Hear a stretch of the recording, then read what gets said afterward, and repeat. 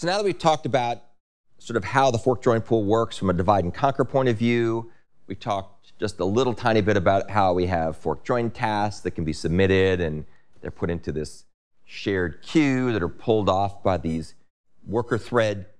We're going to talk a bit more in detail about how things work internally. And the reason for covering this now is that when we get into the actual examples later, it'll make a lot more sense what's going on if you understand how it works under the hood. It's also just really cool to know how the fork join pool works internally, because it's very powerful.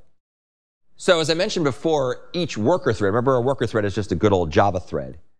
Each worker thread in a fork join pool runs a loop that scans for subtasks to execute. And the idea is we'd like the worker threads just to keep looping forever doing work. So that's the goal, keep them all running all the time. So keeping the worker threads as busy as possible is the real intent of the design of the fork join pool. And in fact, a worker thread only blocks waiting for more work if there is absolutely nothing else left to do. If everything else is finished, then and only then will the worker threads put themselves to sleep. And the reason for this is because it's expensive to block and later unblock or suspend and resume a worker thread on a modern processor. Modern multi-core processors really don't like putting the cores to sleep. They like to have them running. And so as a result, it's expensive to put them to sleep and restart them. So the goal is to keep everything running as much as possible. Therefore, each worker thread will check multiple different sources of input to try to find work to execute. And that's the key thing to remember when you're thinking about the fork join pool, is the fact that people are really obsessive compulsive about finding work to do. Here's how this works. Under the hood, each worker thread in a fork join pool is managing its own separate work queue, which is called a deck, which is short for double-ended queue. So a deck is a double-ended queue, and it's called work queue. And this is the main source of input for the worker thread to process. Internally, if you poke around in the source code, if you click on this link, you'll find the source code for this class. It's really quite fascinating to read it. You'll see that there's a nested class called a work queue, and it's got a whole bunch of methods on it. Some of the most important methods, which we'll talk about briefly later, are push, pop, and pull. And you'll see what those things do. If a task that's running in a worker thread happens to call fork, and I should say task or subtask. If it's a task or subtask and it calls fork, the new task that's been forked is pushed onto the head of that worker thread's work queue, or its deck. Remember, deck is a double-ended queue. You'll see why it's double-ended in a second. So if a task says fork, that ends up pushing that subtask onto the work queue. Now, the way this works is that a worker thread processes the elements on its deck in last in, first out order, which is, as you probably remember from your data structures class, that's the way a stack typically works. You push things onto the top and you pop things off the top. So that's last in, first out, or LIFO order. Lots of metaphors for this. I'm sure you've heard them a million times. A stack of trays in a cafeteria is a good example of a LIFO stack, because you put something on the top and then you take the top item off the top. When there's work to be processed, the worker thread pops the task or subtask from the head of its deck, and then it runs that subtask to completion. And that just means that it just keeps executing whatever that subtask is until that subtask is finished. Why does it work this way? Well, the reason it works this way is for optimization. The idea is as follows. If we push and pop things off the top of the deck or the top of the stack, then it's likely that whatever was pushed most recently will still have all of its cache warm, its instructions, its data are likely to be warm. It's called locality of reference. You try to work with the things that are most close to where you are because they probably have all their resources available, and therefore will improve performance because we'll have better locality of reference and better cache behavior. So caches tend to work best if they have locality of reference. It's a good concept. You probably have heard about that, hopefully, in a operating system class, if you've taken the operating system class. So locality of reference for cache management is important. That's why worker threads like to work off the top of their deck.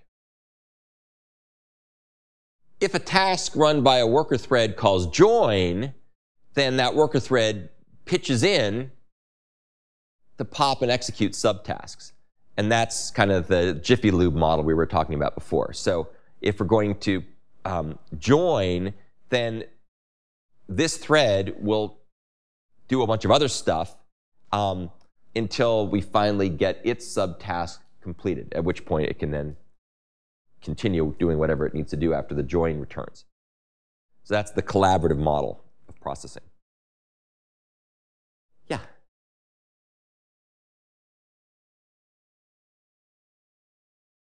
Each thread could have multiple subtasks to complete. They just get stored up in the work queue. So you can see here, if you do, push, push, push, push, push, then as you pop stuff off, there'll be a bunch of things on your deck to work on.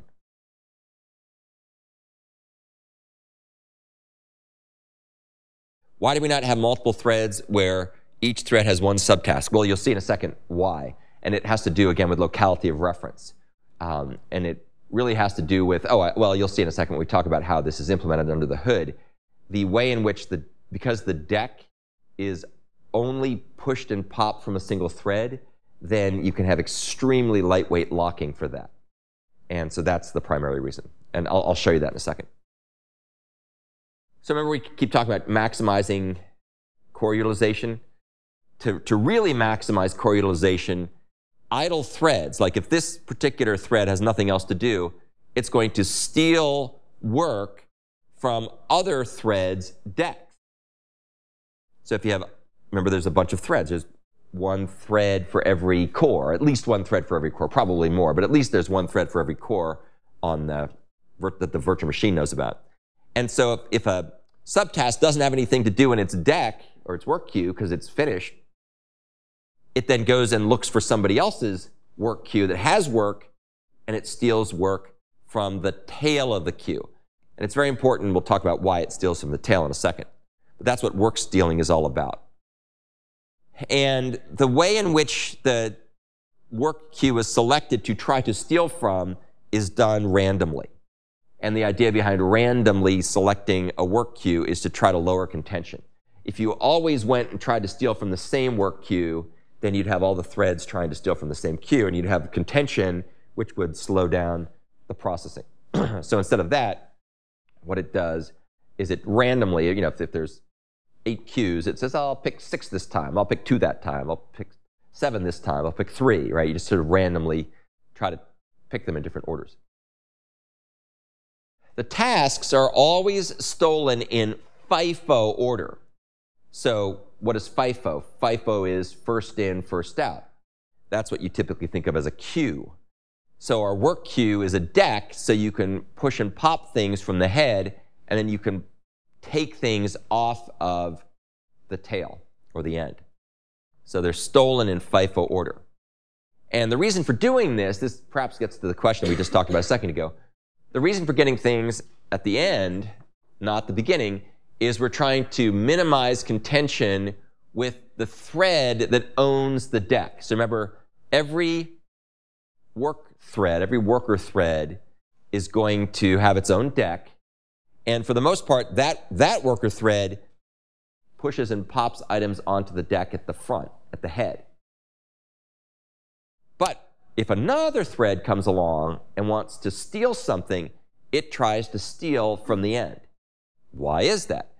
That's because there won't often be any contention between things at the front, which are pushing and popping to the front, and stuff at the end. And as long as there's more than one item in the queue, then they won't contend for the same lock. That's an optimization. Another reason they do it this way is that older tasks, remember the way that things worked was that as the original thread puts stuff onto its work queue, it puts them on in LIFO order, last in, first out, which means that the oldest elements are at the end and the newest elements are at the front. And because of the way we typically do splitting in fork join pull processing, where you start with the whole thing, you split it in half, you push those items onto the front, then some other threads take those half items, they split them again into quarter items, they put those things in the front. So the things that tend to be at the tail of the queue tend to be the bigger things. And so if we steal from the end, we're likely to get larger chunks to further subdivide. So if we steal a bunch of bigger stuff, then we can further split them up into smaller parts on our work queue. So that's another reason why we steal from the end. One reason is to avoid contention with anybody with the owning thread that's working on the front. And the other reason is to be able to further decompose stuff that's working at the end. The work queue itself is implemented in a very clever way. It uses something called a work stealing deck. You can read a paper that explains what a work stealing deck here at this link is. And I'll go through kind of how it works. Once again, the whole purpose of this is to minimize lock contention. So push and pop, these calls, are only done by the owning worker thread. So here's an example. Here's the owning thread. And so pushing and popping is only ever done by the owning thread. And as a result, they can use very efficient hardware-based compare and swap operations. You can read more about compare and swap here, but basically these are often what are known as wait-free operations because they never wait. They just spin. And because the contention is exceedingly low, because there's only typically one thread reading and writing from the deck at the front, then they use these compare and swap operations. So as a consequence, they're really, really, really fast, and they never wait. And the only time you'd ever have any contention would be if there was only one element in the queue and someone else was trying to get it off the tail.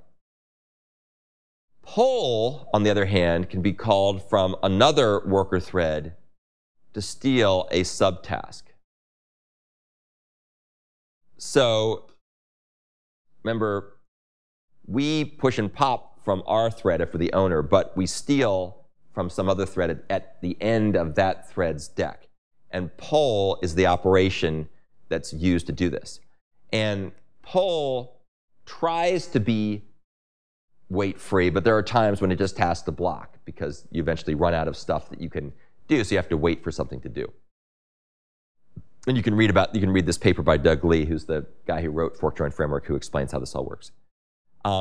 If you're also really curious, you can take a look at the implementation overview comments in the source code for the fork join pool.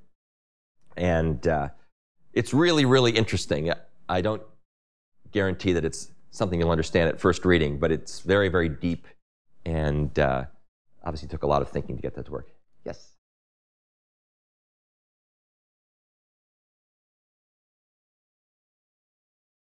So if it only had one thing in its queue, conceivably it could steal it. It just would have to make sure that it would lock the access to the queue in such a way that if the thread that owned that queue or that deck, as a better word is deck, if the thread here, let's say that the thread in the middle is trying to steal from the end of the queue from the thread at the top. And let's say, for sake of argument, there's one item there. And let's say that this thread's off processing some other task at the moment.